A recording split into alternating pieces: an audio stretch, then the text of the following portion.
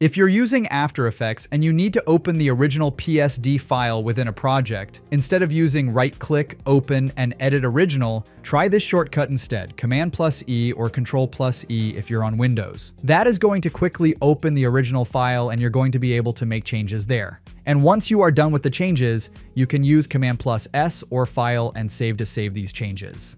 If you go back to After Effects, you're going to see that these changes were updated in the project as well. This is also available in Premiere Pro. In Premiere, if you want to open a certain file, instead of using right-click and then edit original, you can simply use Command+E or Control+E on Windows. By default, I open PNG files in Photoshop, so that's why Photoshop popped.